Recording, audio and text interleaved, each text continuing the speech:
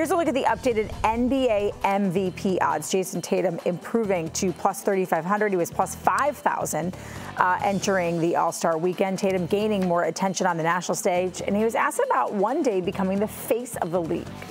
Yeah, when LeBron retires, you know, the face of the league,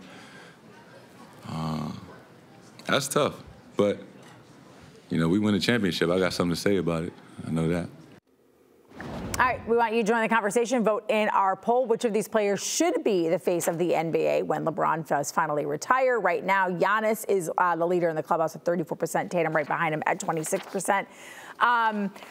Maybe this is a weak answer, but to me, you're not going to replace a LeBron, right? Like, there was a time in between where you had Kobe, who kind of, I guess, was that bridge between Michael Jordan and LeBron James. But like those, to me, Jordan and LeBron are two unicorns. And right now, to me, like the face of the NBA, because LeBron isn't, I don't feel anymore, Gary. To me, it's more of like an amalgamation of guys. Like on a big night, it might be Jokic, it might be Giannis. Some nights it might be Tatum. Some nights it might be Karl Anthony Towns. Like, there just isn't one guy that has stole the spotlight.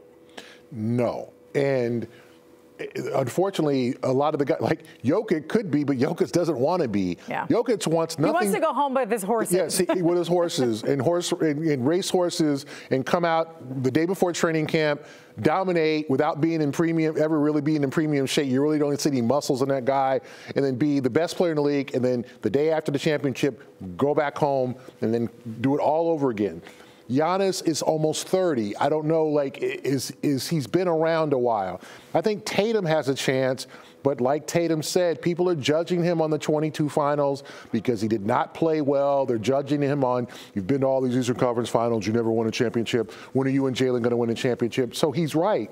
To get the monkey off his back, he's going to have to win a title to be the face of the league, because eventually, whenever that happens, LeBron is going to hand over the mantle. He's becoming like Tom Brady now. Yeah, he's going to retire, but we have no idea when. It could be 3 to 4 more years because he still wants to play with his son.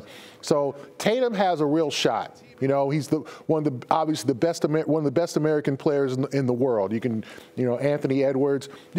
Some people have said even Steph Curry could be the face of the league, but Steph's 35. He's like 35, right? But he's got he could play 5 more years with his style. So there is no right answer. There's a lot of answers. I disagree. There is a right answer. The right answer is it should be Jayson Tatum.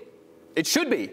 For all the reasons Gary just mentioned, he's also in a great sports market with real championship, not only aspirations, but expectations. Even though they haven't won one in a long time, they have been that good, and they should be winning and winning at a high rate for the next 10 years, as long as this guy is on the team. Between his age, his ability to do everything right on the floor and off, by the way, that's a huge component of this.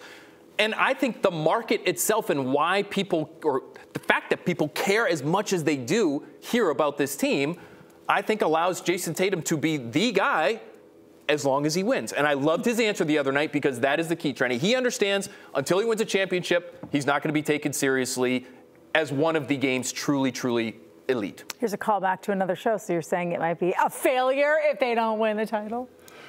I'm not saying that.